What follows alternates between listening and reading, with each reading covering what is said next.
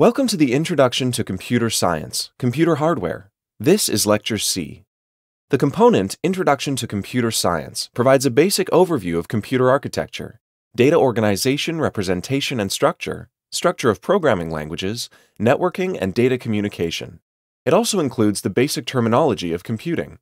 The learning objectives for this unit, Computer Hardware, are to describe the major components of a computer system, provide examples of input and output devices used in healthcare, discuss primary and secondary storage devices, introduce binary notation and describe data representation, storage, and manipulation in binary format, introduce data types and explain how different data types are stored and addressed, describe the functionality of the Central Processing Unit, or CPU, and provide examples of CPUs designed for healthcare applications. In this lecture, we'll be discussing various data types and how each is stored and addressed, and describing the functionality of the CPU in detail.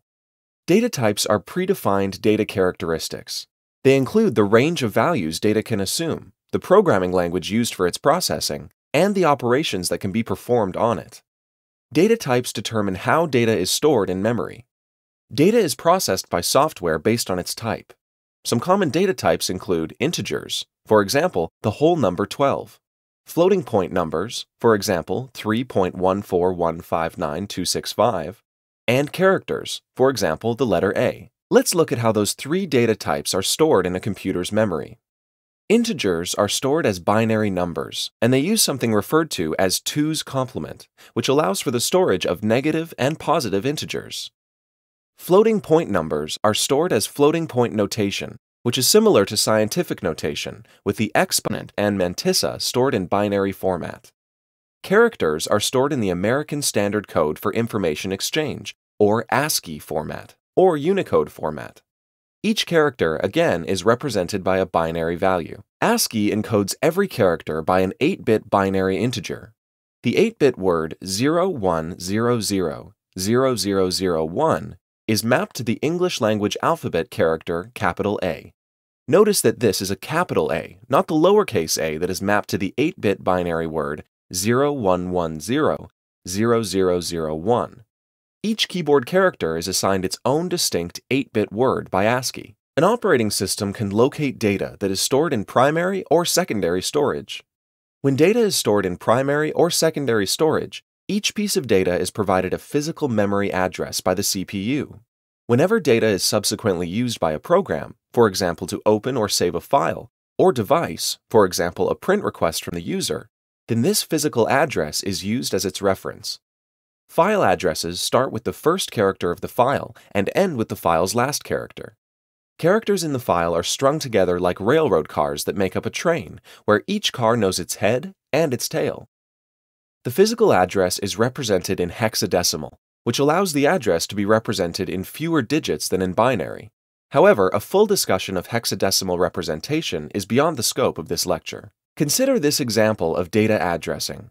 The memory address 000 has the contents in binary of 1001.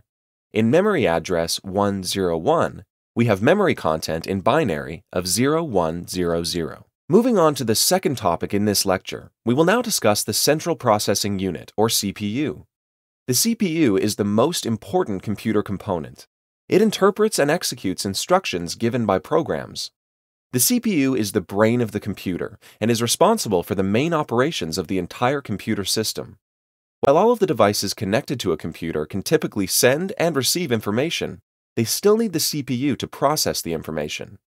The CPU has its own small, very fast memory called the cache, which is usually implemented with synchronous dynamic RAM, or SDRAM. A multi-core processor is a CPU with 2 or more processing units, known as cores, that act independently. Also, multiple processors can be installed on modern motherboards. The main function of the CPU is to execute instructions.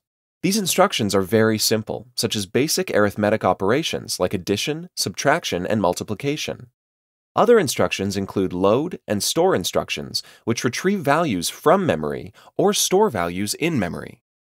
The CPU also executes branch instructions, used to move from one part of a program to another part of a program. The CPU is made up of two parts, the arithmetical logical unit, or ALU, and the control unit. The ALU performs arithmetic and logical operations. Some CPUs contain more than one ALU, so that more than one math operation can be performed at a time. The control unit manages all the things the processor does. It fetches the next instruction and then decodes it so that the CPU can operate on that instruction. Registers store the operands used by the ALU. Registers are fast, temporary storage connected to the ALU and to CPU memory. Computer programmers, specifically those who study assembly language programming, learn how to store values in these registers, how to retrieve them, and how to operate on them using values in other registers. Another CPU component is its memory, called cache. Finally, the CPU contains buses. Buses are used to carry data between CPU components. The CPU operates in cycles. The operating cycle is known as the CPU instruction cycle, or fetch, decode, execute cycle. It consists of 4 steps. Step 1. The CPU, through the use of its control unit, retrieves an instruction or data from memory. This step is known as fetch. The CPU keeps track of the location of the current instruction in memory through the use of something called a program counter. The CPU needs to know which instruction it is executing and the memory address of the next instruction. Step 2. The CPU, through the use of its control unit, determines the actions needed to execute the instruction. This is called decoding. As the CPU finishes decoding the instruction, any values contained within the instruction are placed into registers. Step 3. The CPU executes the instruction. Step 4. The ALU stores any computed result in a register. The image on this slide provides a logical view of how the CPU operates. The instruction fetcher is at the top. The instruction is then decoded and placed in registers. The ALU performs some type of an operation and writes the result to the registers. Now that all elements, the motherboard, input and output devices, RAM, hard disks, the CPU, motherboard buses, and CPU buses have been discussed, let's look at them logically in a diagram. The diagram on this slide depicts the CPU, which has access to the motherboard's data and address bus, which gives the CPU access to the memory and to input and output devices. The CPU optimizes its performance through the creation of processes and threads. A process is a running program, such as Microsoft Word. A thread is a specific task running within a process. For example, Word may save changes to a file and then subsequently print the file. Each of these operations represents a thread within Word's process. Threads can exist in a number of states at any given time. For example, a thread may be running, waiting, stopped, or blocked. Why would a thread be in a blocked state? A thread might be blocked, for example, if it presents a request to print something while the printer is currently in use. In the interim, while the given thread is blocked, the CPU moves on to another process or thread and waits for the blocked thread to resume. In this case, the blocked thread enters the resume state so that it can print. This process makes it appear that the CPU is performing more than one operation at a time, when in fact it never does so. For a number of years, it seemed that the functionality of CPUs grew at an exponential rate, and so many of us were hesitant to purchase a computer for fear that it would be obsolete within a few months. Today's motherboards support installation of multiple CPUs on a single motherboard. Each of those CPUs may contain multiple cores. In this case, the computer is capable of performing more than one thing at a time. This is an evolving technology, as CPU vendors such as Intel and AMD work to produce more efficient CPUs without significantly changing motherboard architecture. Medical imaging done in CT and MRI scans requires specialized CPU architectures.